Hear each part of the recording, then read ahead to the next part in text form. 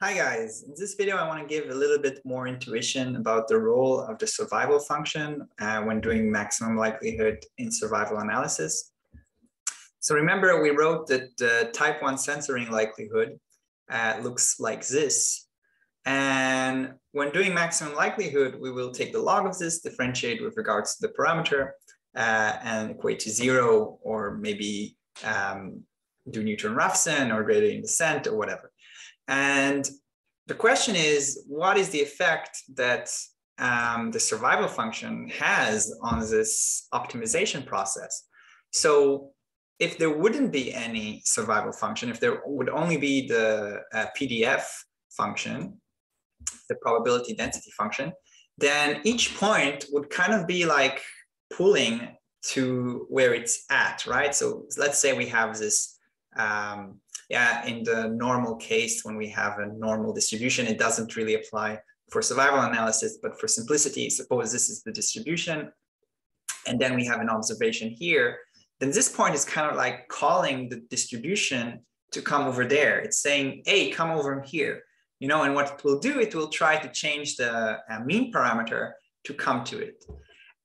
In this kind of analogous way, the survival function always pulls, it tries to maximize, right? If we have an observation here, then, and this is the survival function, it wants to raise the value. It wants, okay, so right now, the value of this is around 0.5. It wants it to be higher and higher. So it's kind of like pushing the survival function, either calling it to move right or just changing it, that it kind of raises the value of the survival function.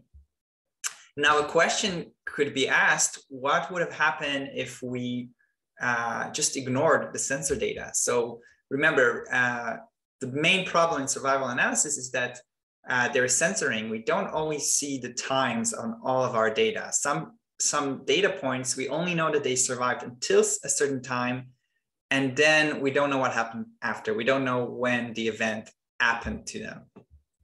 So one possibility is to say, you know what, let's just throw these sensor and just focus on the portion of data that we do know the exact time that the event happened. But this is problematic because we don't have this thing over here that is pulling to the right, that is trying to increase the survival function. Why is it problematic? It's because the estimators that we will get by not using the sensor data would be biased. They would be downward biased because we are basically ignoring anyone who survived long enough and then disappeared. And we just look at the people that had the events in the time that we conducted the research. So ignoring censoring is bad. You will get biased estimators. You have to use the sensor data that you have. Another question you might ask is, why do survival analysis at all? Let's just do, I don't know, logistic regression. Did the event happen or not?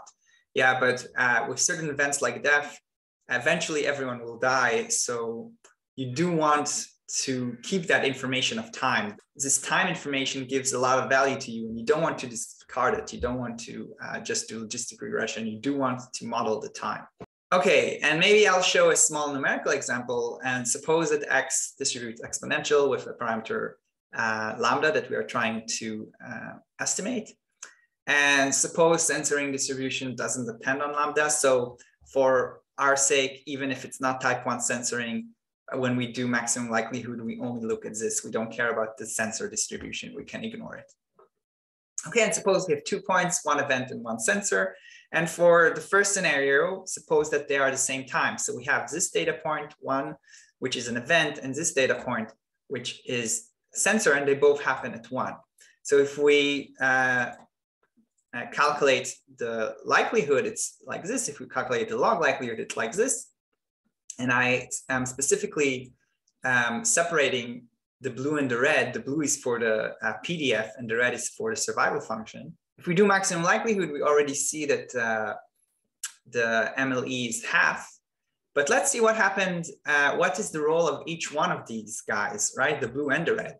So if we just differentiate with regards to the blue, we get this thing over here. This is the gradient. And if we just differentiate the red, we get -1.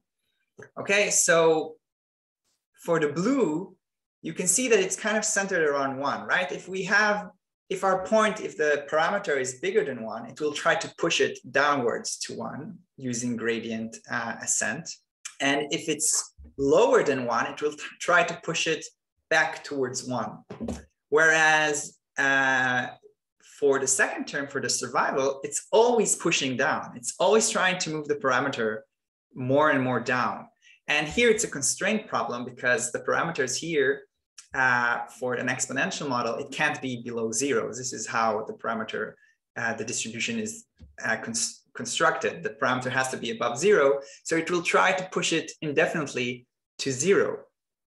So this is actually a problem. If we only have sensor data, we can't say anything. If only we have a sensor data, then we can't, at least not with this method, with maximum likelihood, we can't say anything about the times because it will just try to set the parameter to 0.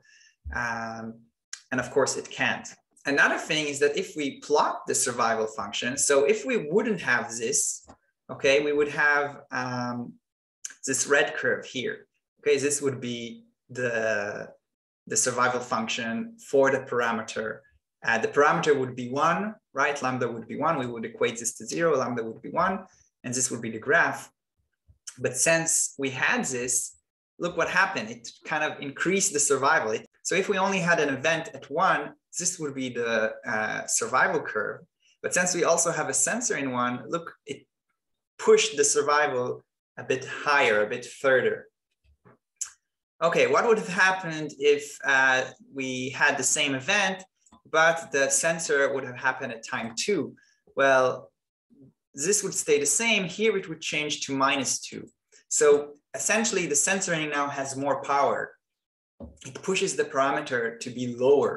Okay, and remember in the expo model, when we're supposing x is exponential, then the parameter is actually equal to the hazard or to the risk. Yeah, the lambda here is actually the risk, the hazard. Okay, and in this case, the parameter will be 1/3. Also, this would happen if we leave the sensor, but we push forward the event time. This would have the same effect. We would get the same parameter. If we leave the sensor, but we push downward the event, meaning that the event happens sooner, then this increases the hazard. This pushes the parameter higher and we'll get a parameter of 2/3. So this is just to give more intuition about the role of the survival function in maximum likelihood. I hope you enjoyed this video and see you in the next one.